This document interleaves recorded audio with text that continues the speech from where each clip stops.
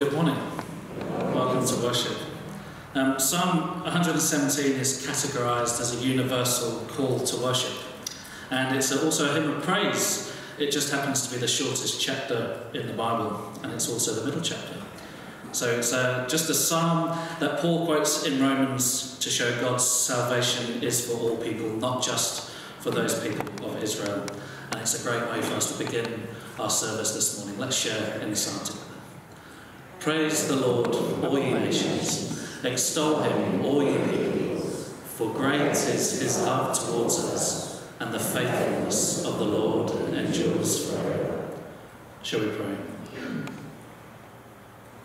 In darkness of night and the brightness of day, you, O Lord, are present to us. As we wrestle with situations which seem to drain us of our energy, as we struggle to find out who you call us to be, you reach out to us with reassurance of empowerment and courage for the days ahead. Calm our spirits and prepare our hearts and lives to receive your awesome grace. In the name of Jesus we pray. Amen. Our first hymn this morning encourages us as brothers and sisters in Christ to continue to praise God, proclaiming the good news for all people everywhere to hear. Let's stand together as we sing.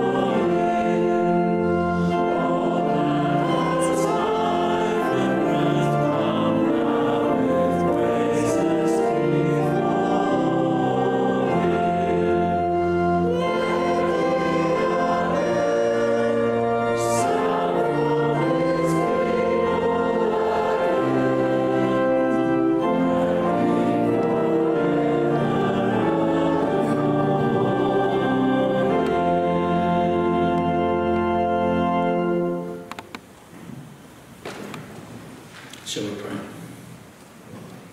Lord of mercy and hope, we come before you with fear in our hearts.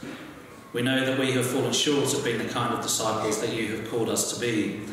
We have often turned our backs on the people in need. We have closed our ears to the cries of the voiceless.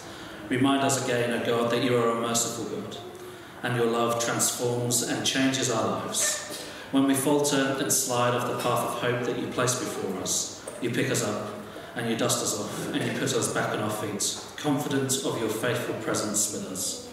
Forgive us our weaknesses, strengthen us and give us courage. Help us to be bearers of your good news and peace to all that we meet.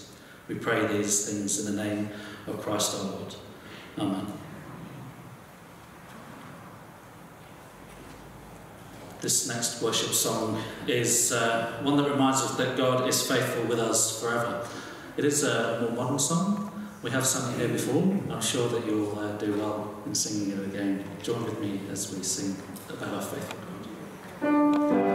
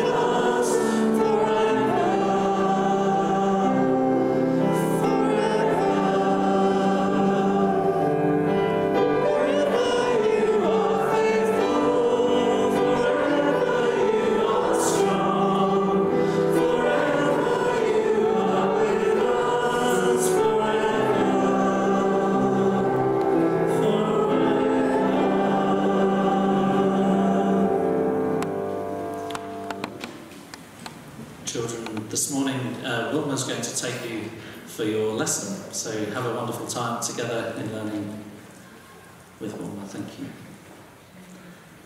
We're going to share in a time of offering this morning. Those of you who have already given throughout the week, we're grateful for your giving, and those who want to share this morning will receive your gifts now. Thank you.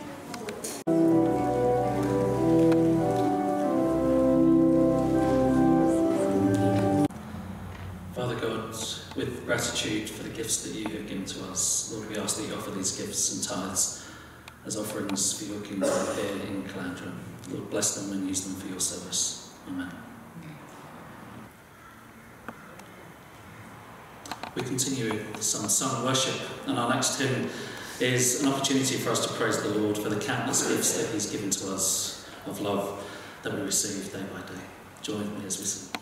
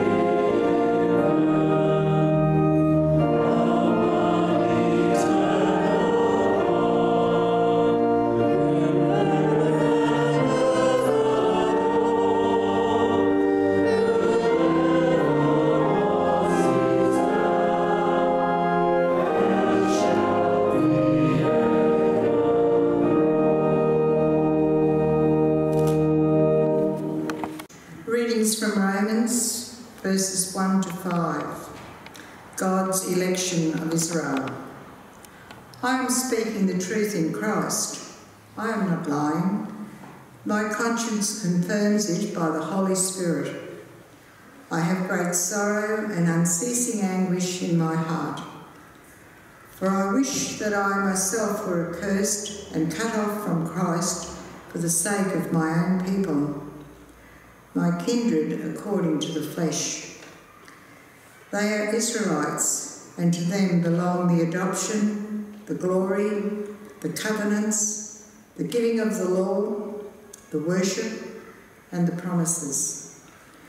To them belong the patriarchs, and from them, according to the flesh, comes the Messiah, who is over all, God blessed forever. Amen. For the word of God in Scripture, for the word of God among us, and for the word of God within us. Thanks be to God. This week I tried to blend a few Bible verses together, and it didn't seem to work in my message. And then I've been listening to a few podcasts of late. Well, I do that all the time, but some political ones seem to be what I'm going to at the moment. And I don't know about you, but I've been following the Middle East challenges at the moment. I'm not sure if anyone else has heard. There's not been a lot of it in the news in Australia, but it's all over these podcasts that I've been listening to. So it sparked my interest. The region, as always, is in a very vulnerable state. And this is, of course, due to the ongoing Israeli-Palestinian conflict that dates back to the end of the 19th century. However, violence has escalated this year, and the West Bank is on track for its deadliest year since 2005, after the approval of over 5,000 Israeli settler homes to be built before the end of the year, sparking much of this new violence to erupt. In addition to this, Israel is now in a new crisis, and it seems especially shocking because no one saw it coming just a couple of months ago. Just a few weeks ago, the World Happiness Report found that Israel was 4th happiest country in the world to live in. Have a guess where we were in Australia? We were 12th. That's not too bad, though, top 20. That's good. However, in recent weeks, the relatively new right-wing coalition government in Israel have been presiding over the astonishing breakdown of Israeli politics, its economy, and this contentious judicial reform have now sparked enormous nationwide riots. Some political commentators are suggesting that this could be the lead into a civil war. In his book in 2013, My Promised Land, Ari Shevitz states that there is no nation quite like Israel. There are many reasons for his claim. However, two in particular define the author's deeply personal perspective on this issue about modern Israel: occupation and intimidation. He writes, in 21st century there is no other nation that is occupying another people as we do, and there is no other nation that is intimidated as we are. Israel has always lived with this existential fear as a profoundly vulnerable group of 6 million Jews flanked on all sides by 1.5 billion Muslims. The Jewish immigration settlement strategy is one born of paranoia and confirmed by history. Israel's story is one full of ambiguity, littered with triumphs and tragedy in equal measure. The triumph of Israel is obvious. After 3,000 years of history, after exodus and exile, annihilation and assimilation, ancient Jews have a modern state. About 40% of all Jewish people live in Israel, 40% in the US, and the rest are scattered around the world. The moral tragedy is also obvious, with the detention camps keeping Palestinians who have been forcibly removed from their homes behind razor wire fences, segregating the country and its inhabitants. So what then is ancient Israel and modern Judaism? How can the Jew stay Jewish in a non-Jewish world? And of course the answer is different for conservative Jews than it is for the Reformed Jews, than it is radically different for the Reconstructionist Jews, who often are on the outside. Paul was known as the Hebrew of Hebrews, who used to brag that he was more zealous for the Judaism than anyone else. Never could he have imagined what his epistle for this week would resonate so much with force of the last couple of thousand years later. In Romans 9:2, he writes that he has great sorrow and unceasing grief for his fellow Jews. The ancient Hebrew Bible isn't a blueprint for modern politics, so we can't expect for Paul to foretell about contemporary Israel. And yet, Romans 9 to Romans 11 provokes us to think about what it means for the nation of Israel to be the people of God. Israel began with two different but related covenants. One with Abraham, based in the family and the birthright and the kinship and the chosen people. And the other with Moses, based on the legal covenant, a nation, a law, and a people who might well be chosen, however, people who must also freely choose. Paul redefines both Abrahamic and Mosaic covenants in these verses and chapters. Of the Abrahamic lineage, Paul writes, "They are not all Israel who are descendants from Israel, neither are they all children, because they are of Abraham's descendants." And Paul was famous for his insistence that no person will be justified before God by keeping the Mosaic law alone. Paul writes to the Galatians and to the Colossians, "There is neither Jew nor Gentiles, for they are all one in Christ." To the Ephesians, he writes that Jesus made two groups, Jews and Gentiles, one, and that he destroyed the barrier dividing them, and the walls of hostility came down. Paul's thinking obviously comes from Christ's teaching, where he said similar things. Do not think that you can say for yourselves that we are of Abraham's line. I tell you that out of these stones God can raise up descendants and children of Abraham. Many observant Jews of the time complained that Jesus had ignored the Mosaic law and welcomed ritually impure Gentiles. And the first and most divisive flashpoints for the early church, who were considered a sect of the Judaism, was whether Gentiles, whether they were converts and that they could observe the Mosaic law along with the Jews. In whatever period of time, ancient or modern, whatever the political challenges faced, whatever the theological ambiguities between the followers, Paul insists that the Israel's election as the chosen people of God is irrevocable, and that their divine election came with one specific vocation. When God called Abraham to form the people for himself, he said that they would not bless just the Jewish people, but rather that all the people of the earth. When God repeats his covenant to Isaac, he reiterates his inclusive love for all of the world. He says, "In you, Isaac, all nations on earth will be blessed." And when Jacob used a rock for a pillow and dreamed dreams at Bethel, God again repeated word for word, "In Jacob, all people on earth will be blessed." Throughout these last few weeks in the lectionary, we have seen Paul describe individualistic understanding of God and the universal understanding of God alike. There seems to be a simultaneous narrowing and expanding of God's actions throughout the history, moving between the particular and the universal. God called a single individual in Abraham and promised to bless the entire world through him. There's a progressive expansion in God's promise.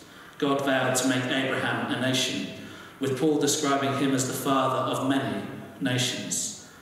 And we then read that all the people of the earth will be blessed through Abraham, and later Paul goes on to describe Abraham again as the father of us all.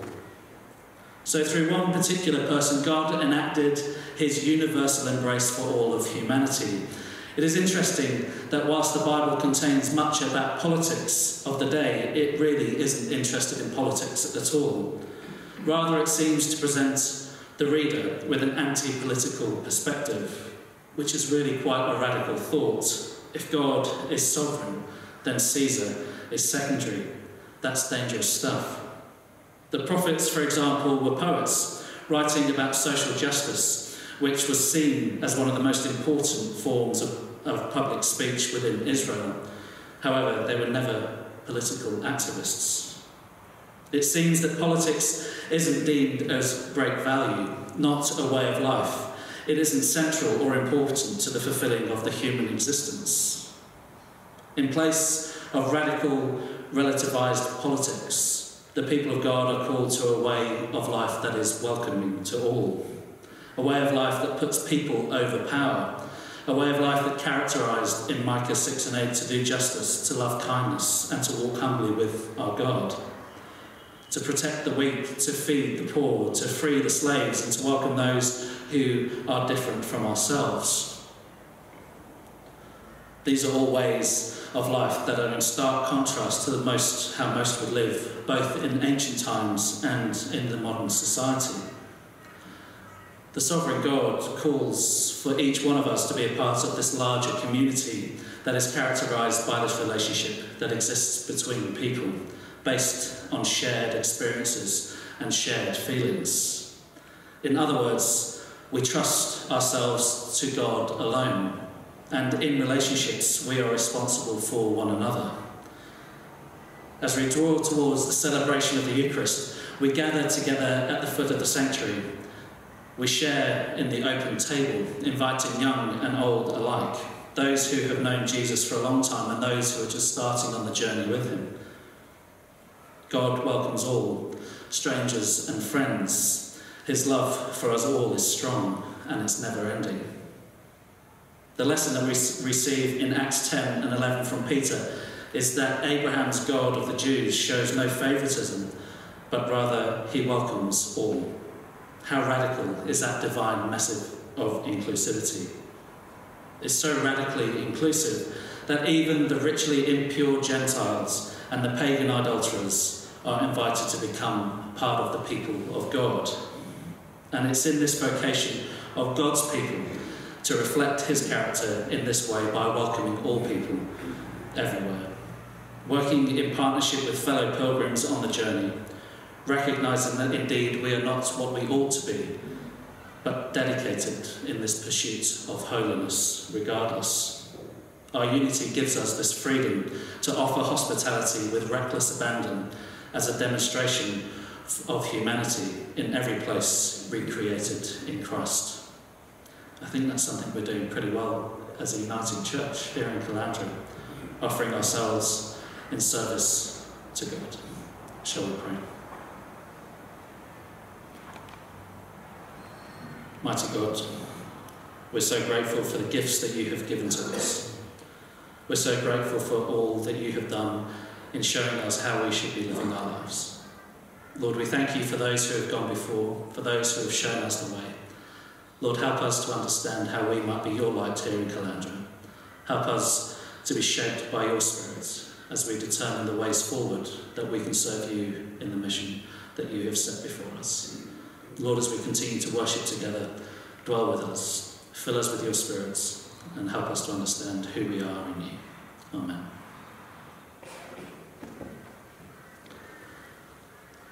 As we journey with Jesus, we have to trust in our faith, and especially in the challenging times of our lives, we can take courage that God is always with us on the journey, making himself known to us and to those in their times of brokenness. Let's pray.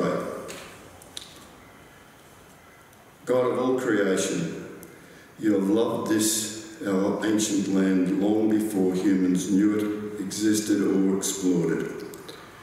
We thank you for the diversity of the country and its people.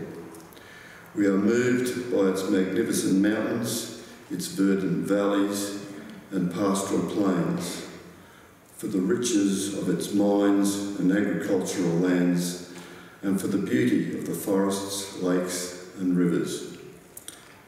We thank you for the first Australians who know and love this continent with an innate and profound sensitivity. We acknowledge the courage and the sacrifice of the early settlers, and we celebrate the diversity of races that now call Australia home. We celebrate too the unique flora and fauna of the country. Forgive us when we are like wombats, hiding in the dark burrows rather than people of the light. Forgive us when we are like galahs, making so much noise that we can't hear the cries of the lost or wounded. Forgive us when we are like bowerbirds, so busy collecting the pretty possessions that we miss the wonders around us. Forgive us when we are like inquisitive emus and quick to take flight and run. Give us the grace to emulate the tranquility of kangaroos in the shade of a gum tree, the cheerfulness of the laughing kookaburras and playful dolphins, and give us the courage we need to be the best we can be. We thank you for the Church in Australia. Inspire us to promote the unity of our Church as you call us to be, as we pray for all the congregations and our leaders. We pray for all levels of government and for all in authority. We pray that they may govern wisely and justly, so that all may live in peace and safety. And as we meet in this sacred place this morning, we pray for the needs of the whole world, for the peace and goodwill of all the earth. We pray for countries ravaged by war, famine, fire or floods. Look with mercy on all whom great sorrow has come through war or tragedy. Help those who are injured and support those who are dying. Console and protect those who have lost family or friends, and give light to those who despair. We only need to turn our TVs on and read our papers each morning to see the world torn apart by divisions and strife. Lead all those in authority back into the way of peace, to heal what is damaged and to unite what has been torn asunder. In all lands we remember the unloved, the aged, the little children and the sick in mind and body. We pray for ourselves and for each other. Give us a vision of what we are capable of becoming under your Holy Spirit's guiding. As Jesus changed water into wine at the wedding in Cana, we ask you to transform us so that, despite being ordinary people, we become capable of doing extraordinary things. Give us all the courage to affirm the values of faith, integrity and love, and to proclaim the sure and certain hope that these sacred ideas of yours will triumph and endure. In your great mercy, Lord, hear our prayer. In Jesus' name, amen.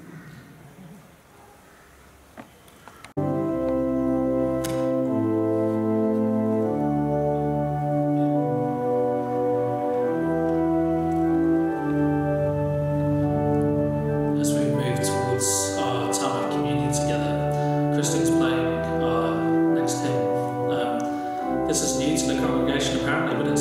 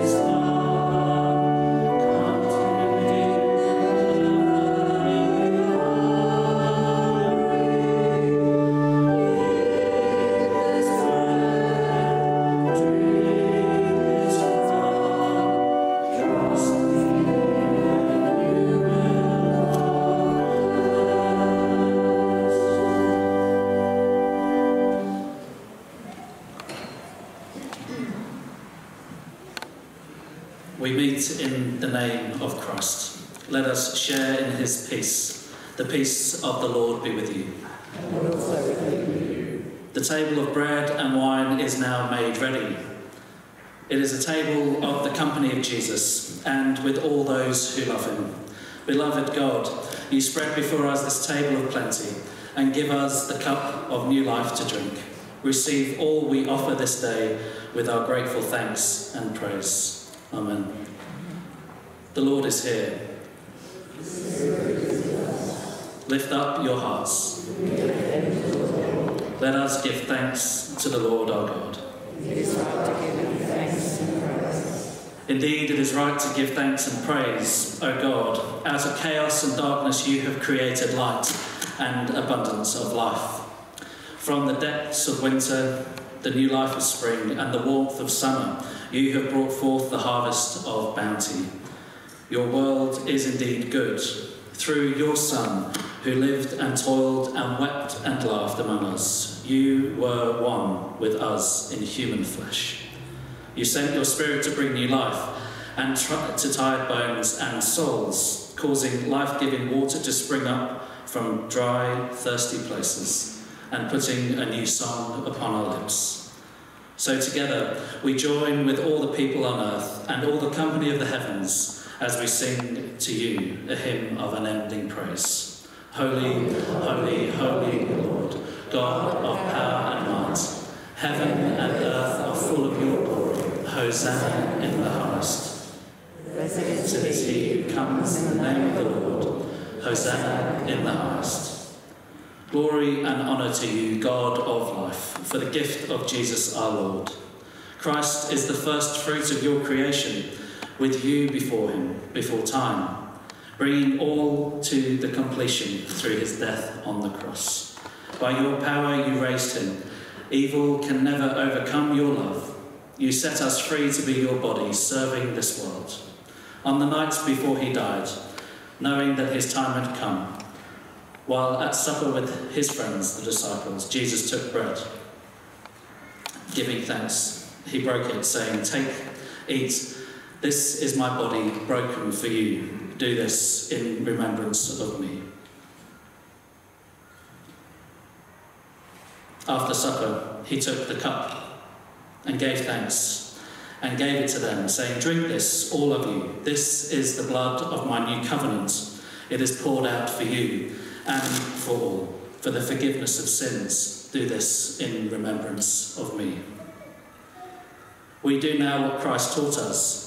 We remember his death and resurrection, and we look forward to the day when all will be complete in him.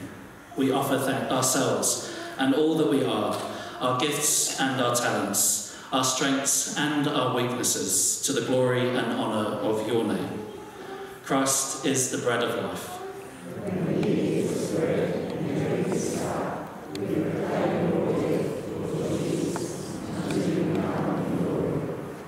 Merciful God, send us now in kindness your Holy Spirit to settle upon this bread and this wine, and bless them with the fullness of Jesus. And let the same Spirit rest from us, preserving us from the habits of this world, until we become more like Jesus, whose food we now share. Amen. As our Saviour taught us, so we pray. Our Father in heaven, hallowed be your name. Your kingdom come, your will be done, on earth as it is in heaven. Give us this day our daily bread, and forgive us our sins, as we forgive those who sin against us. Lead us not into temptation, And deliver us from evil. for thine is the kingdom, the power and the glory, now and forever. Amen. the living bread is broken for the life of the world. Lord, unite us in this sign.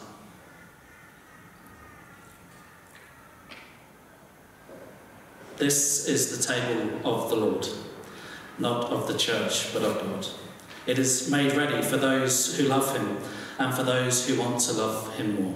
So come, you who have much faith, and you who have little.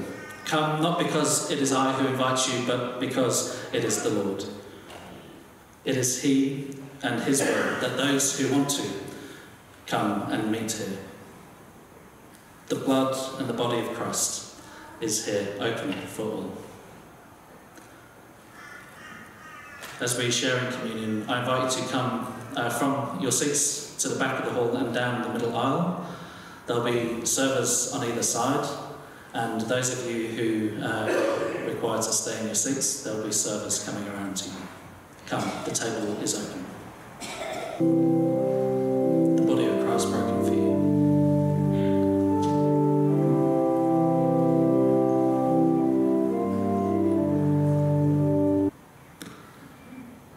May the blood of Christ keep you in eternal life.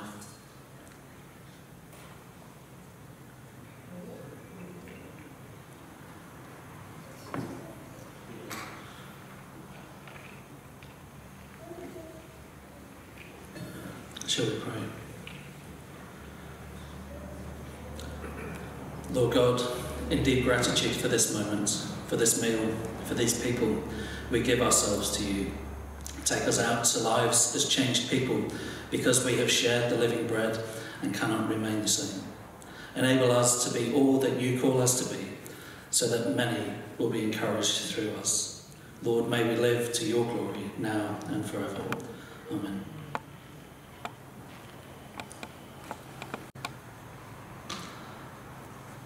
As we prepare ourselves to leave this place, let us share in the blessing that we've received from God, and our faith is still yet to come. As we sing our next hymn, these are things that we are reminded of. Let's join together as we sing. The Spirit sends us out to serve. Go in peace, knowing that God will always be by your side in all that you do. Go in love, offering healing and hope to others. Go in joy, that others may be lifted and inspired in service. Amen.